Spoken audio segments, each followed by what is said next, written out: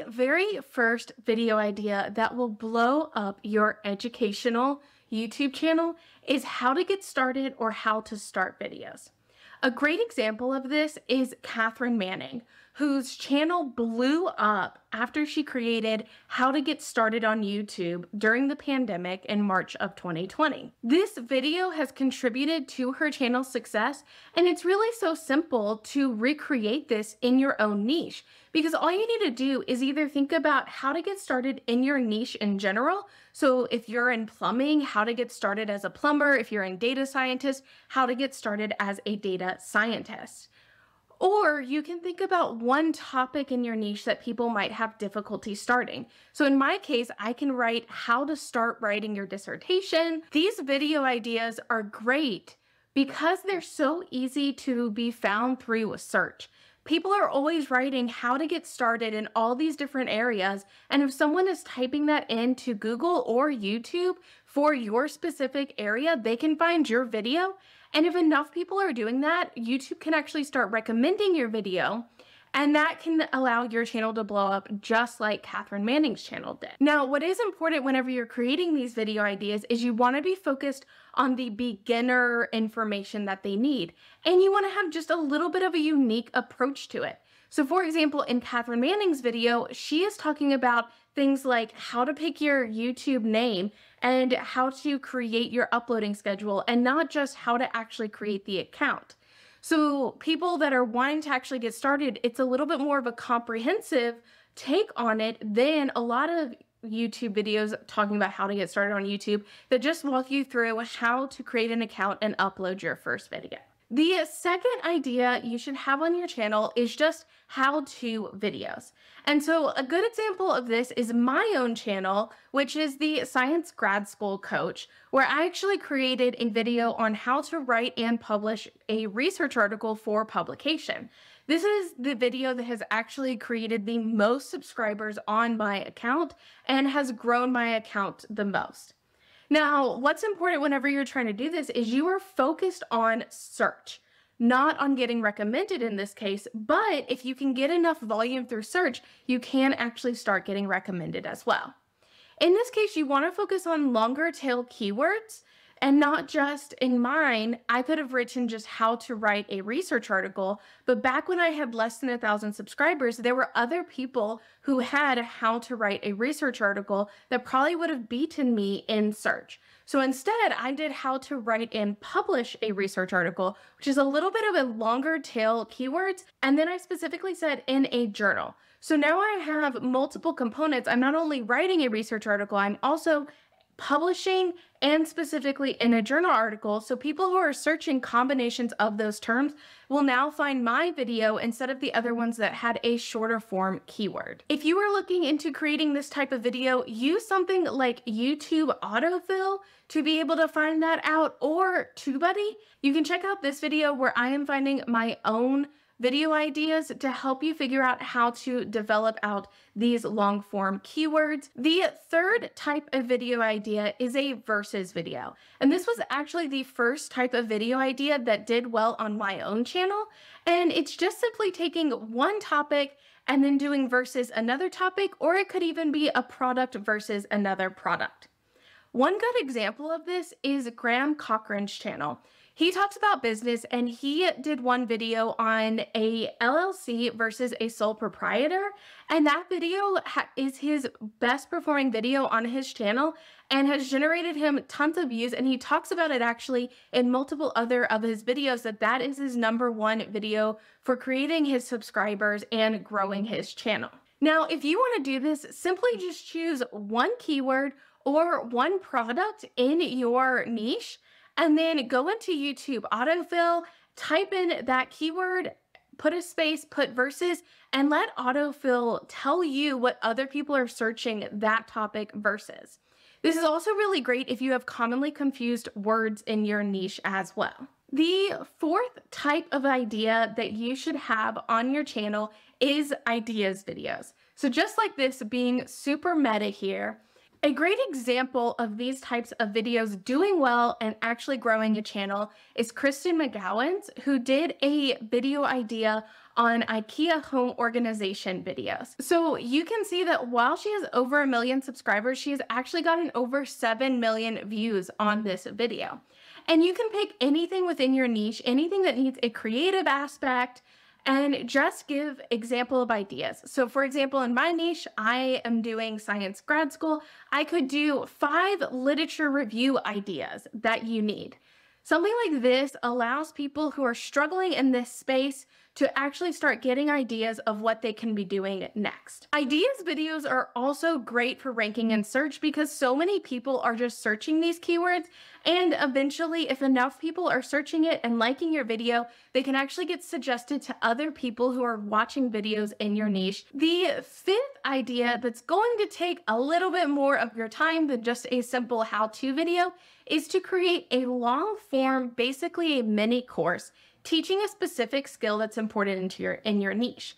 This can be really easy to do when you're just thinking about a software that is used within your niche and doing a long form video on it, or a specific skill that people need to have in your niche and doing a 20-minute to 4-hour video covering comprehensively everything that they need to know about that skill. A great example of this is Programming with Mosh, who creates a lot of long form mini courses basically on these different coding languages that programmers would need to know. This is again so great for search because a lot of people just searching a skill that they need to know can find yours. And when you have that longer form that's actually rich, it's not fluffy, it's concise in everything they need to know, it can definitely increase the number of subscribers you get because you're now their go-to person for that information.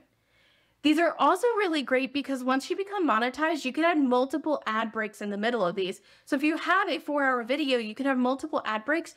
And if you want to level it up a notch, add in chapters so people can skip around to the different components and add an ad break before those chapters so that you're getting that additional ad revenue. And if you want to go one step even further, you can then break up your chapters into other videos and include those on your channel as well, for if people are just searching how to do this one thing you included in that long form content, they will be able to find this smaller video that maybe will eventually lead them to that larger mini course again. So along with that is the 6th idea is software tutorials. So these are likely going to be your shorter tutorials. They're not going to be an hour long of a tutorial, but these are going to be really great because if people are searching for a specific software or a specific product, they may end up finding you. A great example of this is Honest Finance's tutorial on Robinhood. This has been his #1 video on his channel. And what's even greater about these types of videos is if you become an affiliate of that product or that software and that video starts getting a lot of views, people might actually use your affiliate link to then go and use that software, which can end up bringing you revenue into your channel. So if you want to get started on this, just think about what is a common software in your niche. The last video idea talking about different softwares or products is going to be a top products video. So in your specific niche, you can easily create a top products for whatever your niche is. So in my case, I just recently launched a video called the best external hard drives for graduate students. Now, there may be a lot of videos out there about the best external hard drives, but there was no video specific to graduate students. A great example of this is Noah Banks, whose top 2 most popular videos are just talking about the top fitness apps. And he even can update these for different years. So this is also evergreen content, but you can easily create more and more videos by just updating it every year. So you can think about top specific products, top softwares, top apps. I've even seen top Google Chrome extensions perform really, really well because people are searching this in YouTube search, and whenever they're finding it in their browse features and they're a part of that niche, they can become really interested because maybe they'll find another cool app to be able to use. This is also another great one for if you're trying to use affiliate marketing to grow your monetization efforts. You can easily become affiliates of Amazon or another affiliate marketing software like ShareASale that has those companies as a part of their network, and then just link your affiliate links in the videos for those top products. The last 3 types of videos are going to be helpful for one, search, but also to allow you to gain a deeper relationship with your audience. So that you're not just telling them how to do stuff, but you're actually giving them an insight into your life, which can help deepen that relationship and help them to watch more and more of your videos as well. So video idea number 8 is your top tips for either something specific in your niche or your niche in general. So I'm going to have the 5 top tips for graduate students as an example, or I could specifically have my 5 top tips for writing a research article. To decide on which ones you might want to use, TubeBuddy is again another great resource, especially if you're using YouTube autofill to try and figure this out. One great example of someone who has used tips in order to grow their channel is Emmeline, etc. She has one video that is cross-stitching tips, so you can use this in any niche.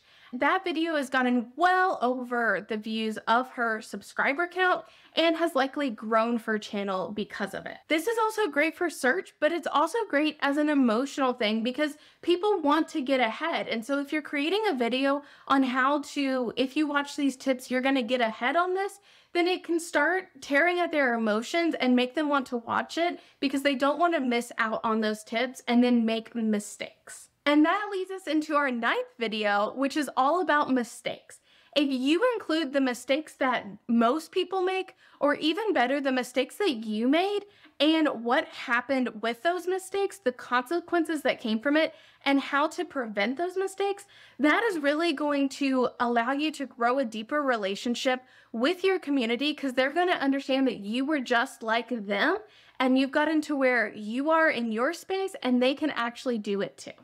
A great example of this is Red Light Blue, who teaches guitar, and his #1 video is all about what all beginner guitarists do. And so this is actually talking about a mistake that beginner guitarists do, and it's going to tear at people because they don't want to make those mistakes. They don't want to make mistakes. They want the easiest path. And so you creating a video about your mistakes allows you to grow that relationship, allows you to get views through search, and will allow you to get views through browse features because people in your niche aren't going to want to make the same mistakes that you did. And then finally, the last video that I feel like is rare to do on a educational channel, but is actually really important to do and can actually really grow your channel is day in the life videos.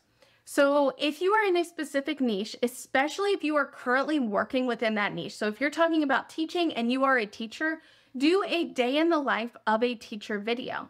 Most of the people who are watching your educational content are really curious about your field that you're talking about. So if you just show them behind the scenes, what is it like to actually be in this field, this can actually blow up your channel. A good example of this is Sundas Khalid, who talks about data science, and she just filmed a day in the life of a data scientist, and it is her #1 most viewed video on her channel. So even though she's mainly talking about educational information around data science, having a day in the life is something people are truly interested about, and it allows you to grow that relationship because they're actually getting to see a little bit more of your life and your personality and not just your tips, while you're still educating them on what life is really like in this position.